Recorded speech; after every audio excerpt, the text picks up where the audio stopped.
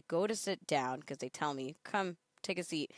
And everybody screams except me. All three. They're like, ah! And I was like, what?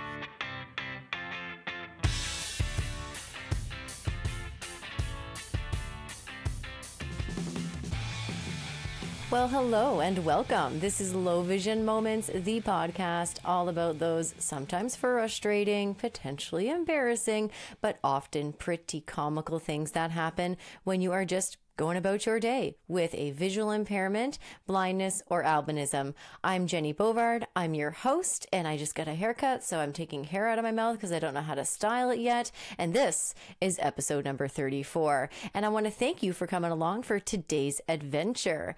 So speaking of adventure, guys, just a hot tip before we get anywhere or do anything this episode. If you're blind or visually impaired and you're looking for what I would maybe call like mid-level danger, a little adrenaline rush, a little hit to the adrenaline, try yourself a Korean restaurant where you grill the food in the middle of the actual table.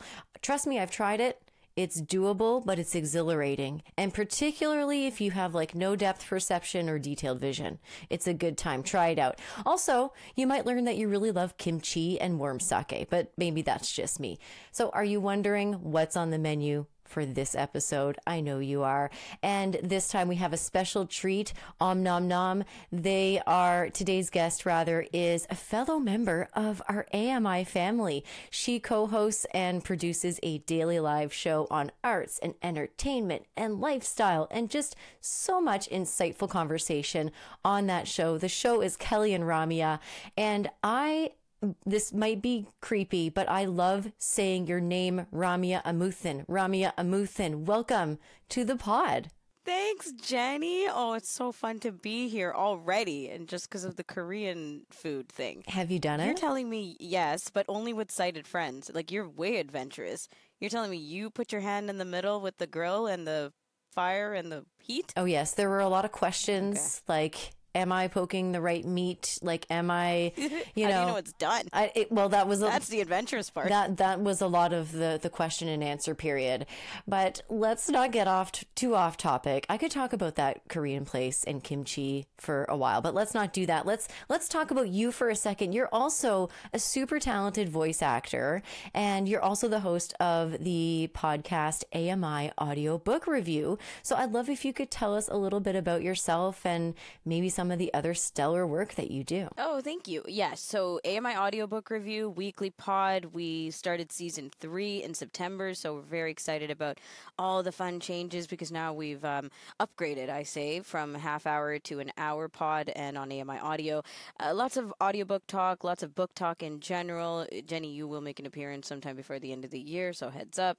Yay. And Kelly and Ramya, daily show, 2 to 4 p.m. Eastern time on AMI Audio, AMI TV. That's the plug, but really it's just a fun time, variety of subjects, variety of guests, and we get through everything and anything. I personally am trying to implement more fun on the show, so if you want to hear more quizzes, more games, write to us, because that's the only way to get Kelly McDonald buckling under and saying yes to those things. Please. What? He seems like he's fun, but maybe I'm mistaken. It's ironic. Oh, yeah. I don't know. You're definitely the fun one, but don't tell him I said that. Things have changed in the last 6 years. I'm now the fun one. Interesting. The tables have turned. Yeah. Well, go and check out all of Ramya's content. You will not be disappointed. But let's get into some of this delicious food talk. It's one of my favorite things. And I'll admit, though, my weekly mealtime, dinner time routine is not very exciting. We'll have dinner, my husband and I, and then we'll have to, without a doubt, play with our dog for about 10 minutes after eating dinner. It's a bit of a temper tantrum from him. If we don't, that's probably something that I did along the way. My fault. But we'll have our dinner. We'll play with the dog. We'll get tidied up, clean up the kitchen, wash the dishes, and then we'll settle in and watch a TV show. So on one night in particular, really recently, we had a pasta night. I love a pasta night. At least once a week we eat pasta with a nice tomato sauce or a pesto sauce, whatever. You can put anything on pasta pretty much and I'll eat it. So on this particular night, we had tomato sauce fine. I'm not a super messy eater. If someone is going to let me know that I have stains on my clothes, I do appreciate that, by the way. Don't hesitate. It's not going to upset me. I would rather know. So we have had our tomato pasta sauce, our pasta. We had done the dishes, played with the dog, and we had settled in to watch a little TV. Don't know which show was on the docket that night. It was probably something like Futurama, which has a new season out, or might have been catching up on Homeland. I don't remember. But we had watched our show, and after our little show, it is time for Rory, our dog, to go and have his final business meeting of the day, if you catch my drift. So I go approach the back door to let him out, and by the back door, we have a series of hooks with all of my dog's stuff. He's got his leashes and his little backpack that I bring with him to daycare. He's got his doggy raincoat. Yeah, we're these kind of people. So this wall with the hooks is like a really light beige. So I am over there getting his collar to let him outside. And it looks like there might be something in my glasses. Or when I go from a darker space to a brighter space, sometimes I get like a little spottiness, a little spot floating around in my vision. Nothing to worry about. It's just my eyes adjusting to the light. So I blink a couple times and I'm like, I think there's something in my glasses. And as this happens, my husband is coming into the kitchen, which is just adjacent to where I am. And I say, hey, I think there might be something in my glasses. And he looks at me and I look at him and he just loses it. And he's like, Jen, you have a giant splotch. Splotch, is that a word? Yeah, I think so. You have a giant splotch, a giant spot of spaghetti sauce, of tomato sauce, like right in the middle of your glasses. Oh, how did you not notice this was here? The whole time. Hours, Ramya. I had cleaned. I had watched television and played with the dog and not even noticed, right in the center of my vision, right in the middle of my glasses. It was like, tell me you have low vision without telling me you have low vision. Well, I walked around with spaghetti sauce in my glasses for hours. So there you go. If it was like right on a blind spot, understandable. No. Right in the center. Right in the center. Hours. And I accomplished a lot during that time. But yeah. It can hide in the most obvious of places. Spaghetti sauce, tomato sauce. Yeah. I don't know. Sauce. I have food stories, and I think it's because I'm just around food all the time. So bound to happen where something collides with my disability in food. So, you've heard this before, Jennie, where people like myself have gone years and years denying disability or just being like, I don't want to talk about it. Let's not bring it up unless it's visible or I accidentally do something crazy and we need to bring it up. So there was one time in high school where a couple of my girlfriends and we always made it a point to celebrate birthdays together. And sometimes you go out, sometimes you stay in. Now, when it came to my birthday, I was very anti-diva about it to the point of annoyance, and I don't know, I don't have any suggestions, no, let's just not do anything. And so they were like, okay, let's just go to Christina's house. So we go to Christina's house, and the four of us that night are hanging out, and there are these moments where I know that they've got something planned because two of them are going into the kitchen, they're giggling, they're but talking to me but also not talking to me, and I'm thinking, of course there's a surprise. I wonder what it could be. Probably the basics, pop a bottle. No, sorry, we don't drink, it's high school. Have cake, have dinner, whatever. Freudian slip much. Oops. And then, so there's a moment where they tell me, okay, it's time to sit down. And this is one of these, like, not a full apartment. You kind of got a kitchenette. It's imagine a bachelor, right? But it's not really. She's just sharing the rest of the space. So all you really got is the living room / bedroom attached to a kitchenette. And the only real places to sit are the bed. So I go and I sit down, and I can imagine it back in slow motion now. But what it happened was I go to sit down because they tell me, come, take a seat. And everybody screams except me. All three. They're like, ah! And I was like, what? But by that time, I had too much momentum. Obviously, the point was don't sit down, but I had too much momentum. I was already leaning back. I had my hand out ready to brace myself. It was happening. It was happening. What I had done was put my hand completely in the cake, like absolute full handprint cake situation. They had made me a cake sometime between now and yesterday and had decorated it. It was gorgeous. It was my 16th, and I had completely hand printed the heck out of it. Like, you couldn't even tell what it was supposed to be. Like, they had to describe what it was beforehand because it was not at all reflective of what was looking at now. And I picked my hand out of the cake and I thought, oh, I guess I'll just eat it off my hand. Yeah, girl. Yes. It was really, really... You might as well follow through with that one, Ramya. Oh, unbelievable. But I've had so many moments like this where I've sat on food, I've put my arm into food. I don't know why people want to leave food in places that aren't the table, though. This is my quarrel. This is a good point. I need to know, how did your friends react, though, before we move on? My friends were giggly. They were very nice about it. They were giggly about it. And the thing is, at that time, like I said, you never knew what I could see and couldn't see. So maybe they thought, of course, I would know there's something on the bed. Maybe I wouldn't know that it was cake, but I would know that there's something to avoid it. Because my vision is so, like, right in between, you'd always have to question, right? Like, can you actually see that or can't you? And so I didn't see the cake. It was too dark and I went straight for the spot I usually sit on the bed. So why would they leave the cake there? Anyways, as per their reactions, they were very sweet about it. Then we followed up with, well, did you not know there was a cake? Of course I didn't know there was a cake. Why would I put my hand right in the middle? Because I often sit on my cakes. That's generally the tradition. Guys, I'm drunk already. Yeah. No, you're not drinking. You're 16. No, I'm not drinking. Sorry. No. Well, I'm glad that they were kind and that they had a laugh with you. But you made a really good point about leaving food in places where you wouldn't normally leave food. Who leaves a cake on a bed? But it did sound like you were a little little starved for space. Yeah, like there was technically no table. Right. Wait, were there candles? That would have actually been helpful. The light of the candles, I might have seen that. That makes me think of a time when a couple years ago we had our like sort of end of season Blind Sports Nova Scotia party. And so there were a lot of people who were blind in the vicinity at this lovely house.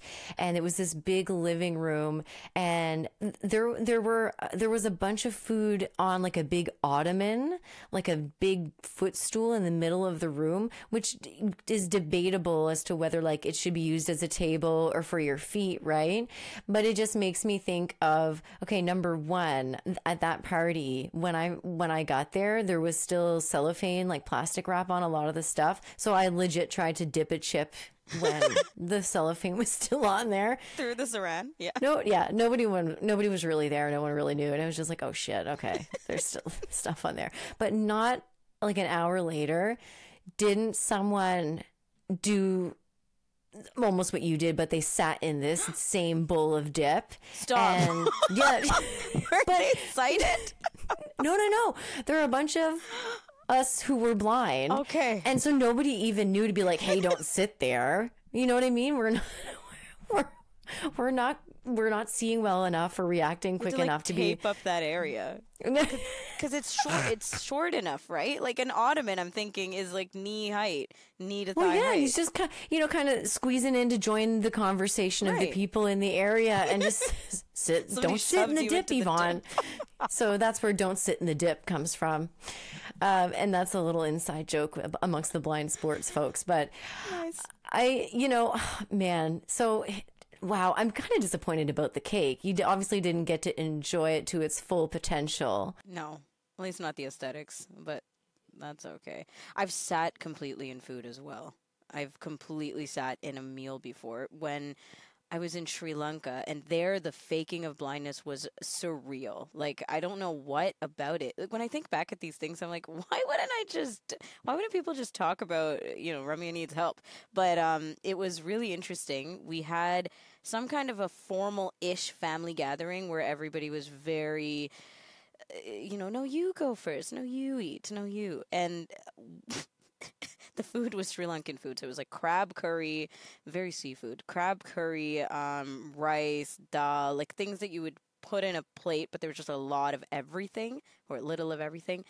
And somebody, I guess, had put their food down because they wanted to go grab something that they forgot.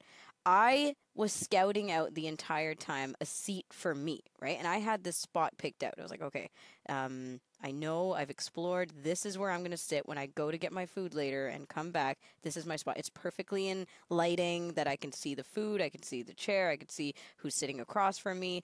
And I had scouted this food up. But little did I realize that somebody had left their food there because they went to go to the kitchen. So I went all confident, by the way, because I had already scouted the spot out, and went to go sit on this seat, and my ass was in their food. Like, it was absolute crab curry on my bum from somebody's plate. How do you recover from that? My aunt came over and she was like, okay, let's just walk away slowly. Let's go get you some pants. You poor thing. It's not a good look, Ramya. Sitting in the food is one thing, but the aftermath. And what do you do with that plate of food? Like, that plate of food literally looked like someone sat in it. Like, it was funny. So you just exited the scene. You just left. Well, I think my aunt did her best to kind of cover me up while we walked.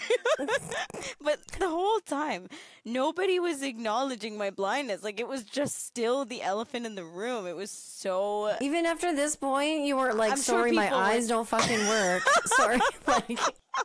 No, it's like, could happen to anybody. That's so strange. Why would I sit in that food? Oh, well, silly. Why would anyone put their food on a chair? Again, that is my question. Again. See, that's not a you problem. That's a them problem. No, it is. But then it becomes your pants problem. You poor thing. Stop sitting in food, Ramya. This is our PSA. This is our public service announcement. Don't put food on places where people might potentially sit. Look, I say this all the time on the podcast. Us blind and visually impaired people, we're walking amongst you. We are everywhere. And whether we're advertising that we're blind or visually impaired or not, we might be in the vicinity. I feel for you, but it's your family. And I just, I feel it's the fact that nobody was acknowledging. I think that's adds the part to it. That's awkward as shit. Like, it's so awkward to do these things. Like, amongst my friends, we laughed about it. We knew, right? But amongst family and strangers and just, the Tamil community over there, it was like, oh no, is this the first time people are finding out I'm blind because I sat in someone's crab curry and rice? That's weird. This whole time I was, quote, faking it, and now they know. I have to say, I adore talking with you, obviously. We are having a good laugh, and you're also an acceptor of sweaty hugs, and that's a special thing to me. If someone engages or accepts a sweaty hug from me, post a full day of playing goalball, which we got to do last May when I was at Goalball Nationals, that was it for me. I was like, this Ramya, she's a keeper. And thank you again also for referring Benaquaco, last episode's guest. It's all coming full circle now. And I brought that up not only to say thank you for the sweaty hug, and I think that makes you special. Like, you're special in my books because you do that. But that particular day was pretty eventful. I got to meet you in person, and I don't know if we had met in person. No, this is our first time. Hence the sweaty hug. That was the first time, right? Yeah. And you're so small. You have such a big personality, and I was like, oh, you're shorter than me, and you made me feel tall. So thank you for that as well. Oh gosh, you're welcome. Anytime I can make somebody else feel tall. Sorry, I didn't mean to call you short, but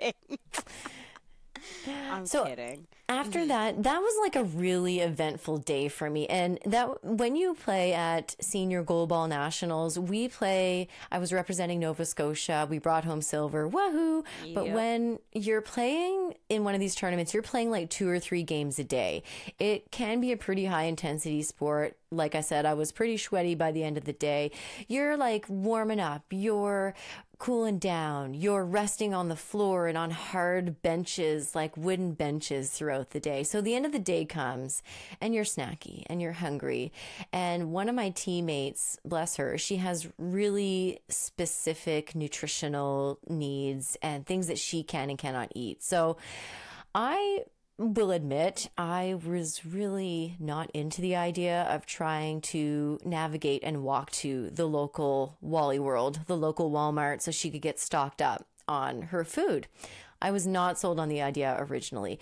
I don't know Ottawa. We were in Ottawa. I had been driven on a bus to the venue for competition. I had no idea where I was or my surroundings. No idea. But we had pretty decent directions from a local, someone who was competing on the Ontario team.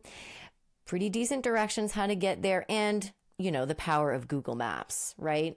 So, and also knowing that Walmart is just a giant blue box. So if I can find the giant blue box in the distance, I can make my way there. Lo and behold, we did make it. I got her there as the navigator because she's not a Google Maps person.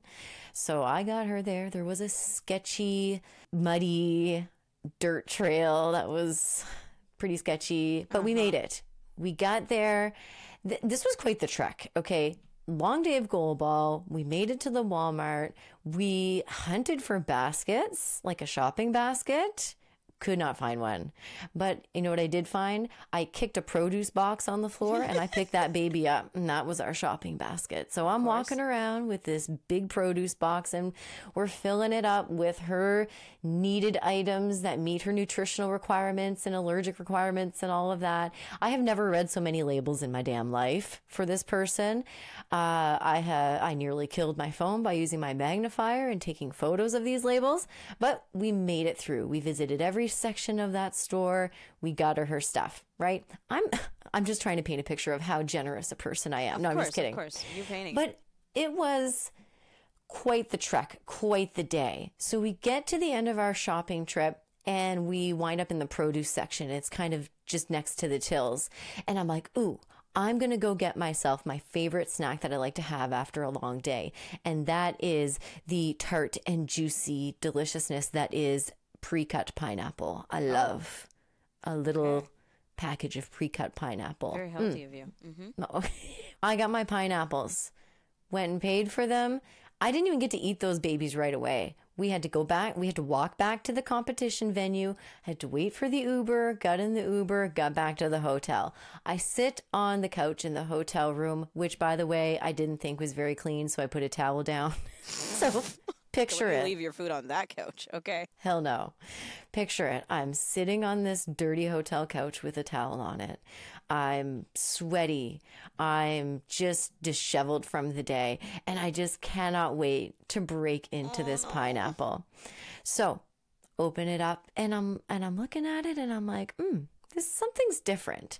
I bring it really close to my face and I see these aren't cubes. This is not how pineapples normally cut up. It's like a lot more pale than normal too. What is going on here? Please don't tell me they were vegetables. I shrug it off and I hope for the best. It was almost as bad as vegetables. I was fuming, Ramya, when I discovered it was flippin' mango.